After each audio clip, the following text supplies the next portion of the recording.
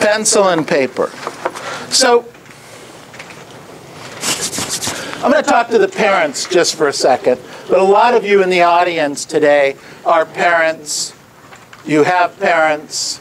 Were parents. Could be parents. But as parents, we want the best for our children in their education and their jobs, right? Say yes. Yes. And we try to give them advice. We try to give them information. We give them suggestions. We are trying to help guide them on what they need to be doing, right? I mean, we've been through it. We've experienced life. We know some of the things that work. We know some of the things that don't work. You know, going down, a kid, putting your hand on a hot stove, we teach them not to do that. Why? Because as parents, somewhere along the line, we had learned that wasn't a good thing to do, so we try to teach the children not to do that. We teach the children not to drive fast. We teach them not to text while they're driving, although they're watching us text while we drive. Don't do that. Okay? So, when your kids ask your advice, and when they seek your counsel, and you're giving them this information, and they start to ignore it, and they're not listening, or they're going off in their own direction, moms and dads, how does that make you guys feel? Crazy. Bad, right? Makes you nuts. Makes you absolutely nuts. You're not happy with them. You're pretty frustrated, right? So, I'm not your parent. I'm not your dad. I'm certainly not your mom.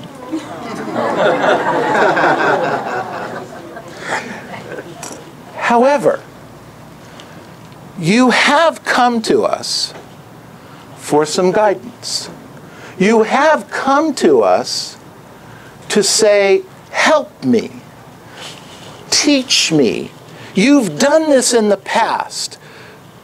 Hundreds, maybe thousands of people have been guided along in the 40 years or so I've been doing this, either touching people directly or indirectly in the system, in the guidance, when I was coaching for Mike, when I was coaching the coaches, whether I was coaching you individually or collectively, whether I coach our coaches, whether you see it on a video or a YouTube, or we have a conversation sitting down and we're just eating lunch together over here.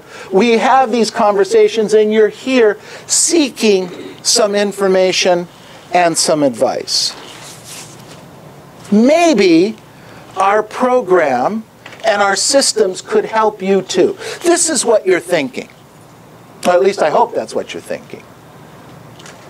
So when we line it out for you, and we put it on paper, and we discuss the whole thing in detail, and we work with you to make up your schedule, set your time in place, put all the pieces together in your time management logs, help you with your scripts, your dialogues, overcoming the objections, working on some strategies.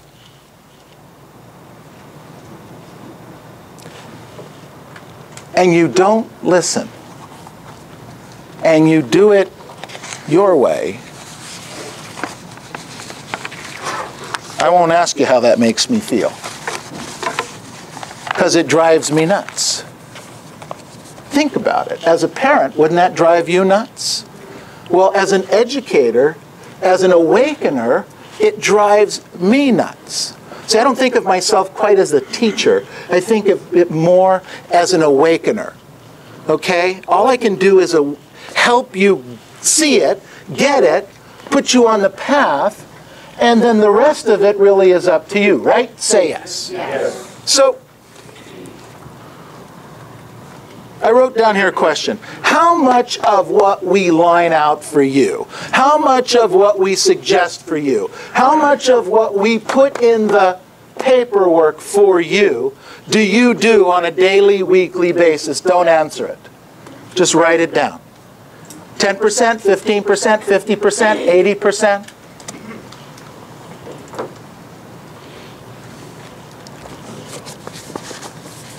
Now, I want to do a little bit of a reality check.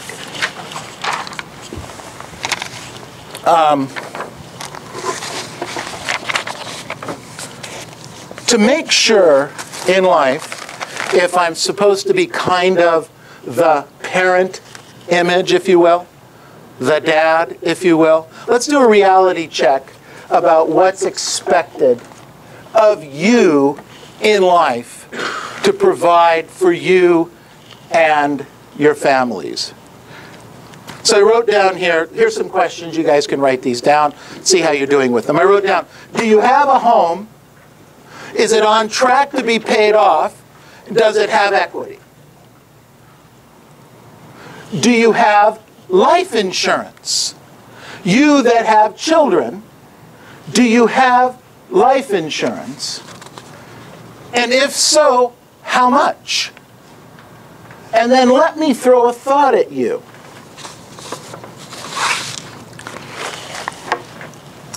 If you don't survive, God forbid there's a catastrophe and you die, who's going to take care of your kids? Who's responsible for taking care of the physicalness of the children? Maybe that you've got figured out. But how about the financial obligations of the children? So you say to me, yeah, but Neil, I bought some life insurance. I've got $500,000, or I've got $1 million of life insurance. You know, I'm pretty covered here. Okay, I appreciate that. Let's talk about it. So let's say you earn, I don't know, 80, 100,000, 125, whatever it is you earn. Say you earn that, and you have $1 million in life insurance. Okay, everybody with me? So you pass away. The $1 million comes to your family. Now, you're not there anymore, so your income has to be replaced. So how much do you earn on $1 million in interest? Anybody? 40,000 a year. Maybe 4%, 3 to 4% over time. So on $1 million, that's 30 to 40,000. Now you were making 100. And maybe your spouse was working in the workplace, and maybe they weren't. But now, that $1 million that you thought was such a great amount of money isn't throwing off anything for you. I guess you could take the $1 million and buy an apartment building and probably throw off a few more dollars than that. But then you have to worry about vacancies, et cetera, et cetera. I'm talking about being very conservative right now. You see, we have to talk about reality. We have to talk about taking care of that. Now, you need to earn money in order to pay that bill, right? Say yes. But that's the reality of what's going on. So if you're not there and the insurance doesn't cover it, and your spouse has to go out and work, then your kids who were taken care of by your spouse are now having to be taken care of by someone else. Is that what you want? Is that what you want for your family? I don't think so. I certainly don't. So, I wrote down here, do you have health insurance? Do you have health insurance? You know, one of the things that I have a problem with in this mandatory health insurance thing that we're talking about is I know people that don't buy health insurance because they want a nicer, fancier car. We laugh, but that's the truth. They choose not to take care of their family and their obligations because they want a nicer family car. I've made the decision to cover those things. Make sure I have health insurance. Make sure I have life insurance. Make sure I have long-term insurance. Make sure I have all the coverages, the liability insurance that covers all of this thing. You know, we're looking at stuff all the time because you don't know what's coming. You've got to be concerned about that. I wrote down here, do you have long-term health insurance? When you get old, who's going to take care of you? And is there enough money to do that? I wrote down here, how much will it cost you to send each kid to college? Let me tell you something. Right now, when I graduated high school, back in the Stone Ages, all you really needed was a high school education to get a decent job. If you had a college education, you got a really nice job. Today, if you don't have a college education, it's tough to even get an interview. It's tough to get an interview without a college education. Doesn't matter what you graduated in, they just want to make sure. They're looking at the college graduation, the college diploma, similar to when I graduated, they were looking at the high school diploma. The state schools, even the state of California schools, are expensive to send your kids to. It's huge. I wrote down here, are your federal and state taxes current? Do you pay your quarterlies? Do you have money set aside for emergencies? Cars break down, even new ones. I had a brand new car. Brand new car. Brand new. I didn't have 500 miles on this car, and I rode over a pothole on the way to the office and broke the tire. It's not covered. Cost me $600 for that tire. $600, and the wheel was fine, thank goodness. Stuff happens even to a brand new car that you can't anticipate. You've got to have the money to be able to cover it. I wrote down here, do you have money set aside to pay 3 months' expenses for an emergency? Or if your spouse is ill and you need to help take care of them? And I wrote down here, how's your credit? Can you get a loan if you needed one? If your back was against the wall and you needed to borrow some money to take care of some emergency, could you get one? Are you working on cleaning that up?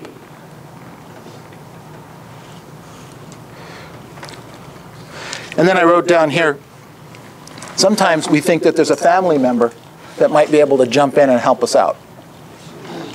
Let me tell you something. Most of the family members I know are not in that good a shape anymore. Okay? The economy hit them just as hard as it hit us. So the person you were looking at that was going to be maybe able to help you out and throw you some money if you needed it, that backstop, might not be there. So I wrote down here, okay, so what's Neil doing to me? He's talking all this negativity. It's all this kind of stuff. This is not what I came into the office to hear this morning. No, maybe not. But you need to hear it. Because if you're not doing what you're supposed to be doing, when you're supposed to be doing it, you better start looking back at this. Because this is your job. This is what you're supposed to do. Can it be overwhelming? Yeah, it can be.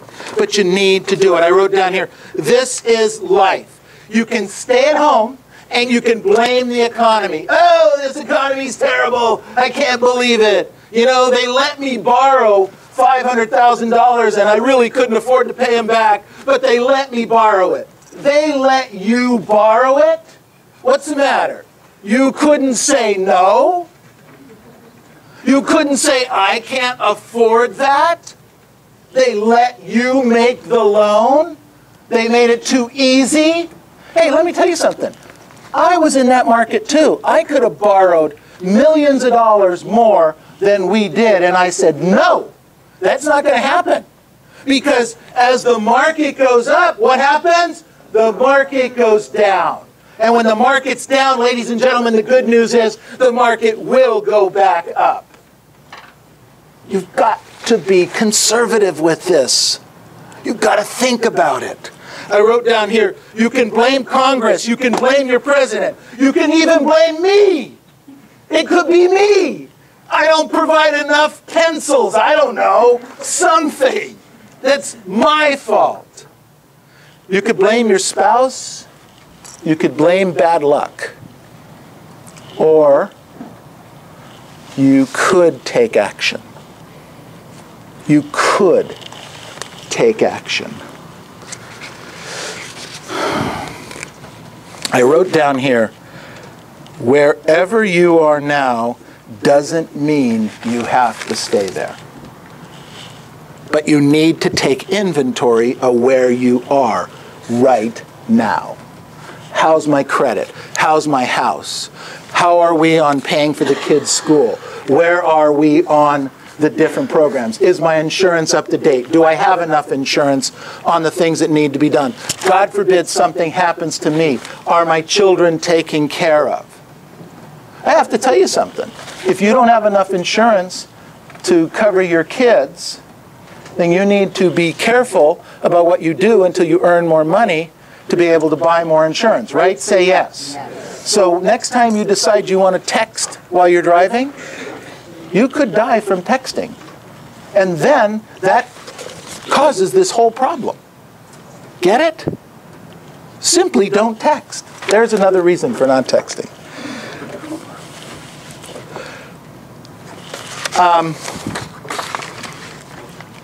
I wrote down a question. Why don't you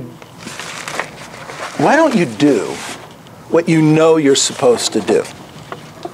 Why don't we do this?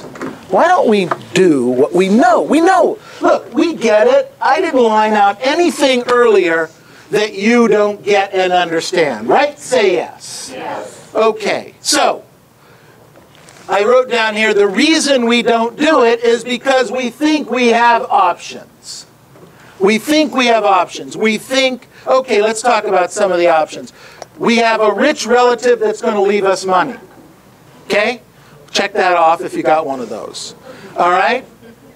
That big deal, I'm going to do a big, giant $1 million, $2 million, $3 million deal, which is going to give me $60,000, $70,000, $80,000, $90,000 worth of money. It's going to put me back on track. Yahoo! I got one of those coming up. We think that's coming. We think we can win the lottery. Write that down.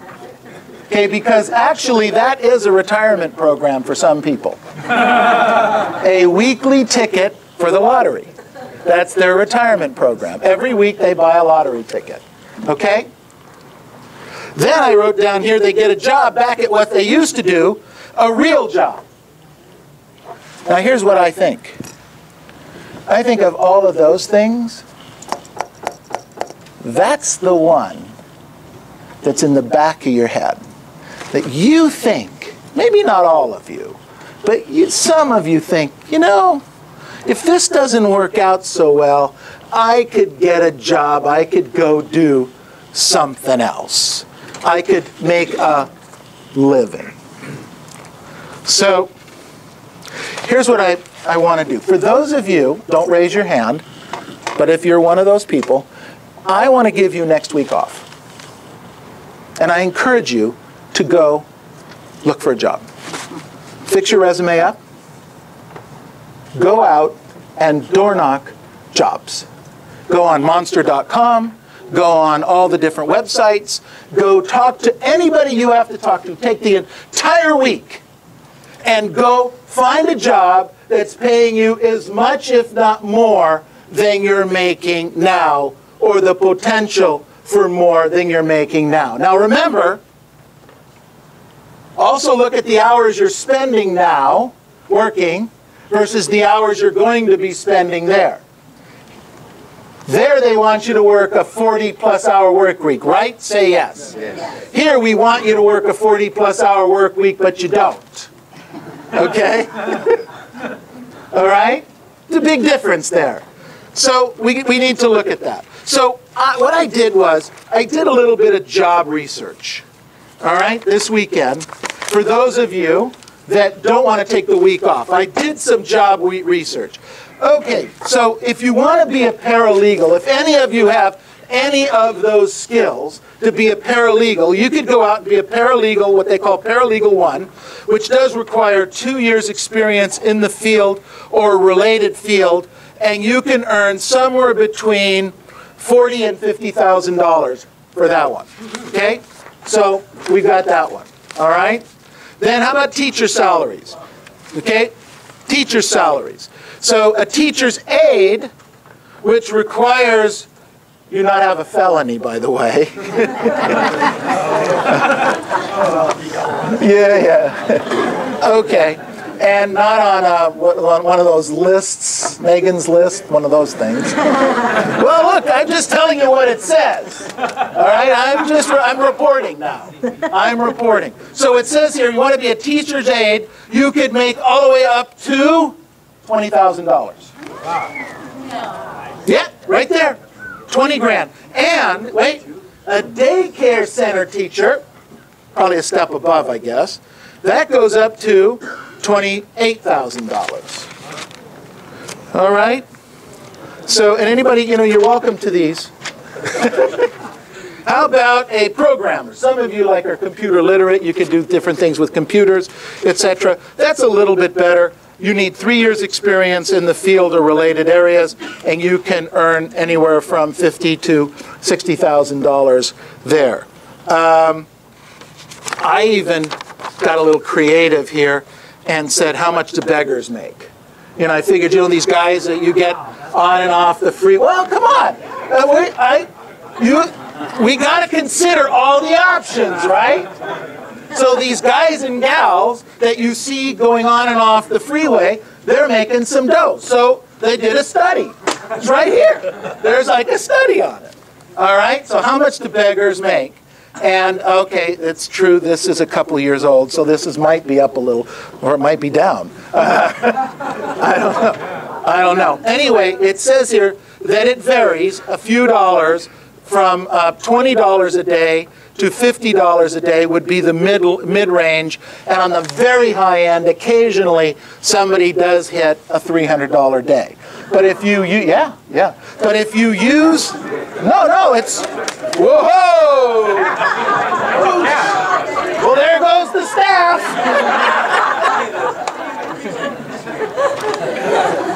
Okay, so if we use the medium $50 a day, you're looking at anywhere from $13,000 to $18,000 a year in income. Okay, it's cash only. You're not going to probably report it, so it'll probably have the buying power of somewhere around $20,000, $22,000. But I just want you to know, it's an option. See, you think you have options, and I'm agreeing with you. You have options. And then I looked in the Times this weekend, and I highlighted 2 jobs. School bus driver, Los Angeles Times, 6 to 8 hour routes available. Starting pay for certified school bus drivers. Certified means you have to go get a license, and you have to you pass the DMV test, and yeah. And the Megan Law applies. Go figure. Okay. $15 to $17 an hour. There you go. There you go. Oh, then there's one more. Maintenance. For those of you that are kind of good with your hands. Here's one here. Full or part-time apartments in Santa Monica. So you got to drive to Santa Monica. All right. So you got to go cross town. Costs a lot of money in gas. But that actually starting salary is $29,210. $29,210. But you got to know how to unstop toilets and do plumbing stuff and those kinds of things. So you do have options. You do have options.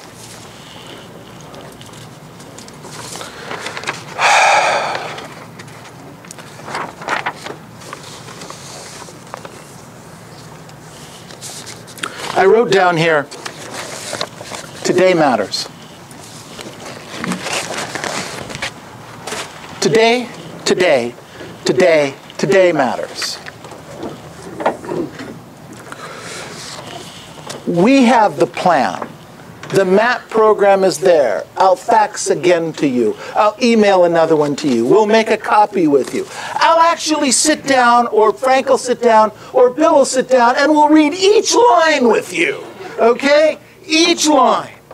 Go over each line again and line out the program. But it's a simple, basic program. I wrote down here, agents that work the plan are succeeding, and at a really high level, even in this market. You know, Right now, in our company, we have 72 agents that have either earned more so far this year or are on track to earn more than last year, partially because of this, but nowhere near what I believe they're capable of doing, because nobody's working the program even at a 60% clip. No one. But think about it. Just imagine if you were working at a 50, 60, 70% clip on this program.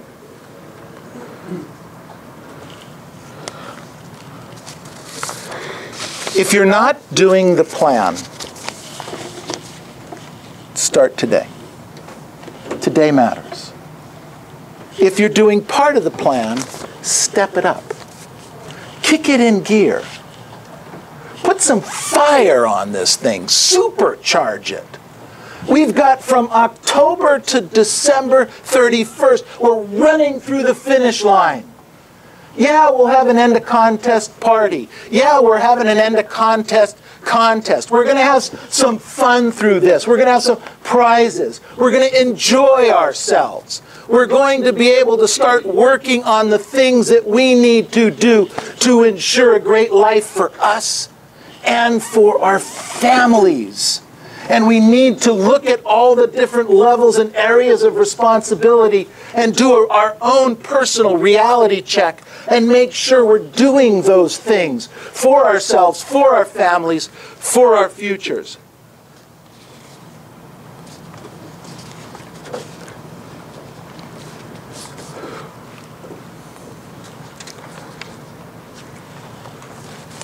If you're not going to work the plan, and you're not going to do the things that need to be done, I am going to request that you leave.